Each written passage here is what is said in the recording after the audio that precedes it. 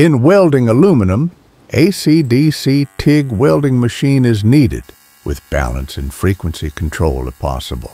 So, let's start. Setup machine, torch TIG in negative pole. Ground clamp, positive pole. Gas flow, 10 to 15 CFH. This is just a puddle weld demo, so this is going to be our setup. Set TIG machine in AC mode. Trigger in 2T or 4T. Post flow, 5 to 10 seconds. Peak amp, 140. AC frequency, hertz, 80. AC balance. Set in -5, more EP for better cleaning oxide. Pre-flow, 0.5 to 1 seconds. Finish amp, 40. Use 2.4 zirconiated tungsten white. Grind tungsten with flat surface at the end.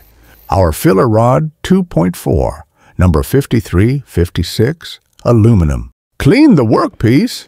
Remove oxide with a stainless steel wire brush and wipe with acetone or alcohol. Nicely set. Ready to weld. Hope you guys learn and enjoy the video.